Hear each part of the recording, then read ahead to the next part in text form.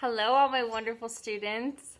I miss you all so much. All right, I'm back with a movement lesson that involves some improv acting and movement.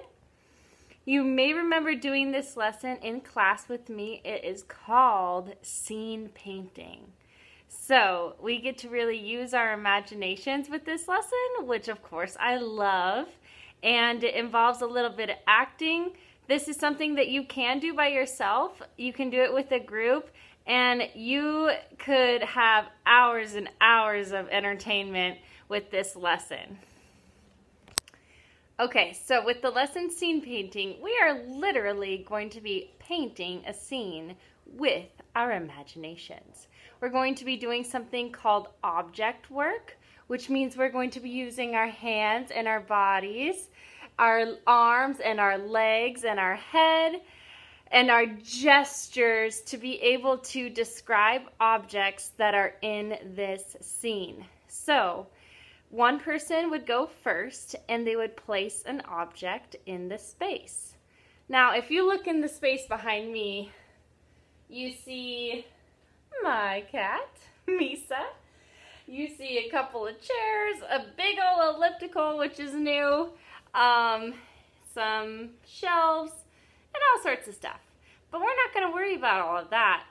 You want to use your imagination to start with a blank canvas. Okay? So this space can be anywhere we want it to be. We're using our imaginations. The first person is going to place an object in that space, and then the next person is going to go and add an object that relates to that object in the space. Let me give you an example. Okay, so if I was the first person to go, I might say over here is a large, tall, strong cherry tree with blossoms swaying in the wind and flower petals slowly swaying and shifting to the ground. Okay, there's object one. Now the next person might come in and add an object into the space that relates to the first object. If you're doing this by yourself, you can just go next and take the next turn and think, what might I want to add next to a cherry tree? Aha! Here we have a bench with a tall back, and it's wooden. The wood is worn and it looks a little old, but if I sit on it, it's still very strong. All right. Now again, if you're playing by yourself, you can go again, or let someone else take the next turn. If it's just you and one other person, go back and forth, or if you're doing this with other people in your home and there's more of you, then you can do maybe 3 people get a turn and keep on going. Okay, so next object. Yes, right here is what's known as a babbling brook. A babbling brook, water that is rushing down swiftly, rushing.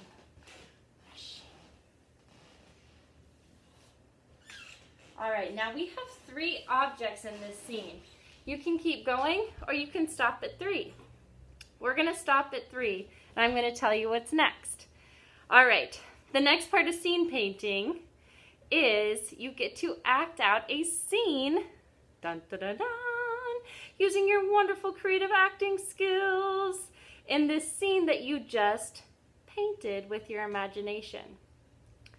So you want to maybe close your eyes and remember all the details of the objects that have been added into that space.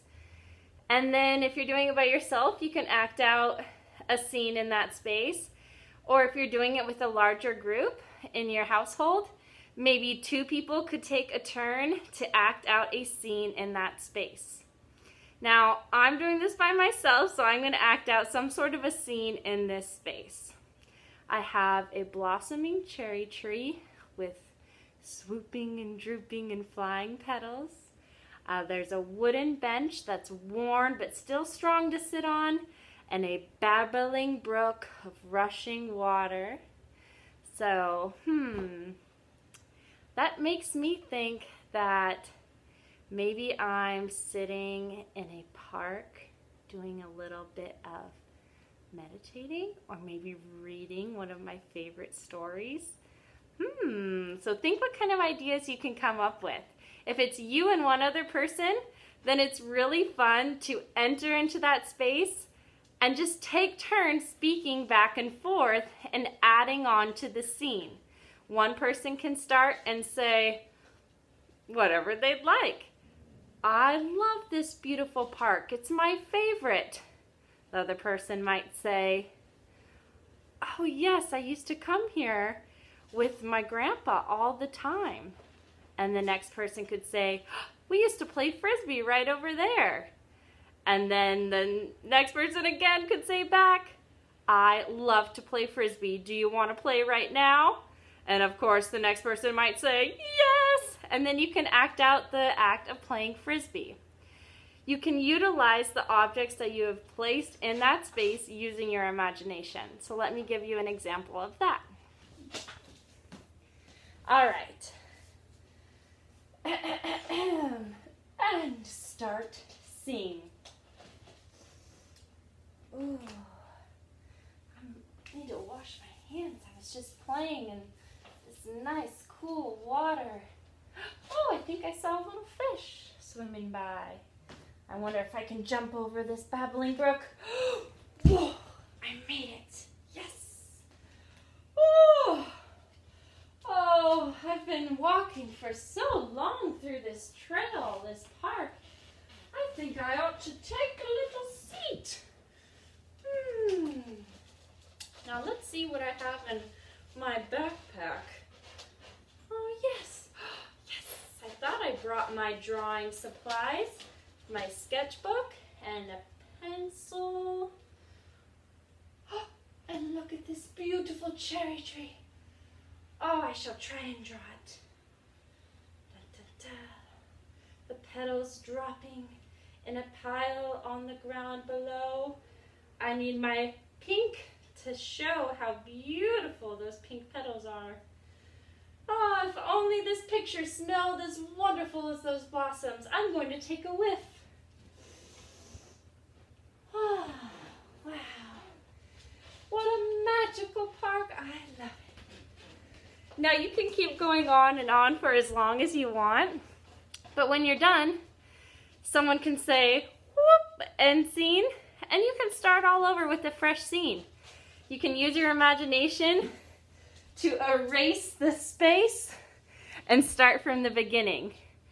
Maybe the next person can start with the first object and you can build from there.